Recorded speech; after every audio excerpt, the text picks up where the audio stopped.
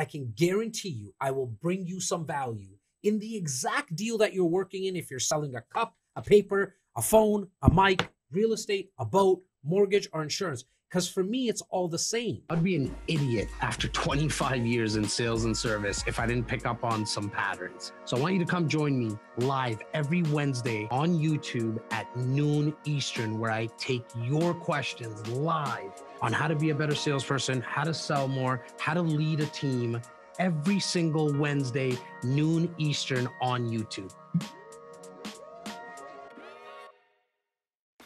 As it can get overwhelming, just pick one thing, move the needle slightly in the right direction, and what will start to happen is that you'll start to get the confidence that you took an idea and executed on it, and then you take on something else. Like, you don't have to try to do everything. Now, I have a big team, but I started off with nobody. I did this by myself. I always did some sort of brainstorming like this. Did I come up with 85 ideas on my own when I started? 15 years in real estate and 26 years in sales? No, but I had maybe 4. But I maybe didn't even get to all 4. I got to 1, and I built on that. I built on top of that. And so really the compounding effect, great book by Darren Hardy. If you guys haven't read it or listened to the audiobook, it just talks about doing one thing, doing it to the best of your capability, then picking up on a new task or a new habit. Majority of the results that I'm trying to accomplish take time. They take time, right? And so, look, we had to significantly pivot as of March 15th of 2020 when this lockdown happened. I had to get the data. So, like, you have to get the data and then trust your gut with the decision you make. I personally don't spend too much time on making decisions. I make them really fast, and then I just deal with the consequences, man. And I gotta, like I said, I talk about the crew around me a lot. It's important. I think you need to surround yourself with people that fill your gaps in your business, in your personal life, whatever it is. Roll with the punches. It is what it is, and we keep moving the needle. I'm in from LinkedIn DM. Okay. And this person asked, being a self-employed salesperson, how important is a saving strategy? Can you break down your personal saving strategy? Yeah. So ever since, look, I was in car sales before I got into real estate. And what I used to do back in car sales is actually save 50% of my income. Now, I was living with my parents at that time, so it was very easy for me to do that. But what it allowed me to do is when I got into real estate, like when you're in full commission sales, you got to be prepared. In my opinion, you should have a minimum of 6 months of carrying costs before you get into a business, before you get into sales, like full commission. Why? Because there's going to be months where you don't get paid. And so for me now, I hover around anywhere from 15 to 17%. I know it's an odd number, but I save. I pay myself first.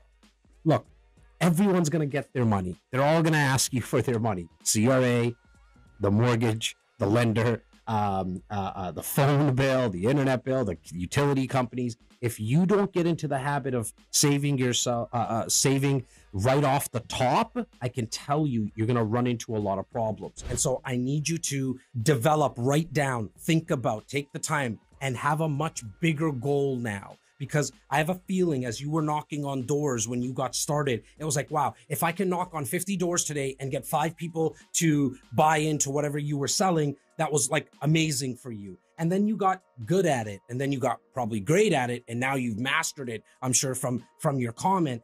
Now you need to set a bigger goal. I'll explain what I mean. I wanted to start, so 15 years ago, I wanted to do a deal. I want to sell 1 home a month. Okay. It probably took me about a year and a half, let's say 2 years, to get to a point where I consistently was doing a house a month. So that's 12 houses a year. Then once I hit that, I was like, oh wow, okay, like this is kind of cool. I set a target. I make sure that I monitor it. I'm doing all the activities, and at any time ask about all the activities. I want you guys to get into the micro of sales, like not just high level mindset stuff, I'm all about that, and I'll answer all your questions about that. But also ask me about micro. Like you might have a client right now, and you're selling boats right now, and you have a concern, or you're not able to navigate this specific deal you're working on. I want you to bring it to me, because I truly believe I'm at a stage now where, see, the product or the service, i.e., if it's a boat, a phone, a mic, a cup, an elastic band, it's all the same. It could be a $20 million piece of land or a $3 mask. It all comes down to influencing, watching patterns, and making it as easy as you possibly can to buy. If you tell me how I'm going to be able to use your service in one sentence or two sentences, you're going to catch, and how I'm going to either make money or save money. Because at the end of the day, as a business owner, what I'm looking to do is make more money or save money. Okay. And so if you can show me how your service or product, and in this situation, it's a service, how your service is going to be able to help me make money or help me save money, then you got my ears. Now, is that going to work with everyone? No. At the end of the day, it's a numbers game. Okay. I understand what you're doing in terms of like DMing people on Instagram or private messaging them. I myself don't go down that route. I'm trying to build relationships. Now, the cool thing with LinkedIn is that you can actually search the company's employees. Who's the decision maker? So I would want you to know in each of these companies that you're going to, who do you think the decision maker is going to be? Why not search them and find out a little bit more information about them before you private message them, i.e., go see if they have an Instagram account, a Twitter account. I mean, like today, I've been talking a lot about Clubhouse for the last couple of weeks because it's blowing up, which is the iPhone only app. Are they on Clubhouse? Connect with them on a different level, not with your product or service. Try to build rapport with them. The best way to build rapport with somebody is to talk about something that they're interested in. Is it possible to scale too quickly? When do you know it's the right time to scale your company? And what was the biggest mistake you made while scaling your company? Yeah, look, I mean, is it possible to scale too quickly? For sure. You got to be careful, right? I've always lived by, look, success can kill. If you grow too quickly, you're not going to be prepared as well, especially if you weren't saving, going back to the original question, okay?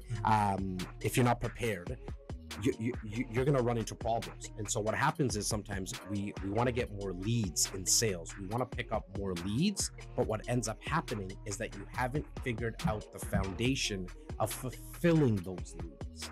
And so be very careful from that perspective of always wanting more leads. Getting leads is not actually that tough. I can teach you how to get a ton of leads, but it's what you're going to do with those leads. And so scaling, the biggest mistake that I kind of made personally was I didn't scale. So I'm going to get pulled by both ends here.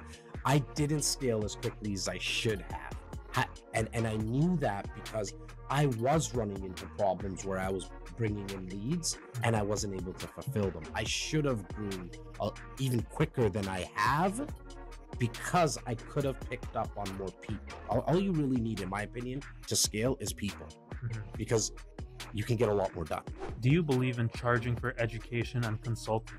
You provide a lot of free education with your real estate business, but do you ever see that changing? No. Do you believe in charging for Yeah, education? for sure, man. I mean, each to your own, first and foremost. Like, I don't like think it's a negative thing if you try to monetize, is kind of the word that people throw out there. Monetize your experience, your education, your value, like whatever floats your boat. For me, what I found in real estate is that the more that I just gave it all away for free, I always reference the book behind me, obviously all the content. I think if you go back into my content, LinkedIn, Facebook, Instagram, maybe like 3% of the time I've ever said, call me, go here. Like, there's really no call to action. At the start is because I didn't even know to do it. And then I just said, I if I'm just myself, I'm not one to say like go call me, like, here, take the information, use your cousin Charlie, Or if you feel like I'm the guy that you want to work with and my team is the team that you want to work with, awesome, come work with us. But I just found it worked well for me. The less that I did call to actions and the less that I tried to monetize my real estate education, I actually got more clients, which then got me more deals, which made me more money. And so I was like, I'm not screwing with this. It's working. If it's not broke, why would you try to fix it? Now, will there come a time that I might try to monetize or sell a book? And of course, yeah. Look, I hope that you're getting a lot of value watching this. It's free. I don't charge for any of this. I'm telling you to call in. I'm telling you to call in if you're working with a client right now, and I can guarantee you, I might not have the exact answer that you're looking for, but I can guarantee you I will bring you some value in the exact deal that you're working in. If you're selling a cup, a paper, a phone, a mic, real estate, a boat, mortgage, or insurance. Because for me, it's all the same. It's been 26 years. There's very rare times you're going to stump me when it comes to sales. I'm giving away for free. Now, 6 months from now, 6 years from now, 14 years from now, might I put a course together? Might I put a book together? Maybe. And I hope because of all the value I gave, and continuously and consistently, if I ask for a $20 book spend of yours, you'll freely do that. How do I become a more effective and assertive negotiator? You need to be more prepared. What's helped me most, I'm in negotiations all day long, and sometimes it's not from the sales industry. Man, I was negotiating today with my 5-year-old and my 7-year-old about putting on their clothes to go to school. Wow, are they amazing negotiators, because they just don't take no for an answer, and it's consistent. You got to figure out different ways, so you got to practice. When I say be prepared, try to stack the cards in your favor as much as you can, depending on who you're going to be speaking with. So if you're negotiating whatever deal you're negotiating, try to find out as much as you possibly can about the other party. What are they looking for? I ask a lot of questions when I go into negotiations. What would Mr. and Mrs. Client, Mr. and Mrs. Business Partner, whatever it is, what would have to happen for you to leave this conversation today and in a positive manner? Throws them off a little bit, because they came to probably to beat me up from a try to get a better price, try to get my commission lower, try to get more out of the deal. Most people are trying to get more. I'm actually trying to give more. I don't mind taking a little bit less. I'm okay, because I want to do more deals. I want to put together more partnerships. And so just by asking the question, hey, what would have to happen for you to leave this conversation in a positive manner, or for you to feel like you got more out of this deal? Let them put their cards on the table.